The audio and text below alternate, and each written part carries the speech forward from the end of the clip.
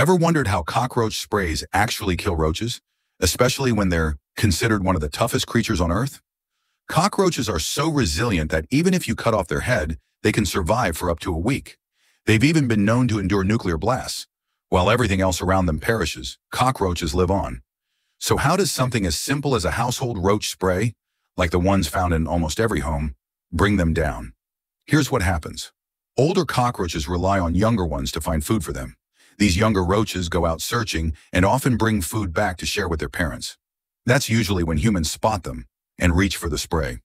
Cockroach sprays contain chemicals like pyrethrins and pyrethroids. When sprayed, these chemicals penetrate the roach's body and travel straight to its nervous system. They interfere with the brain's ability to control the body, causing paralysis. That's why you often see them flipped over and twitching. They're slowly losing control until they die. Tough bug, yes, but not tougher than science.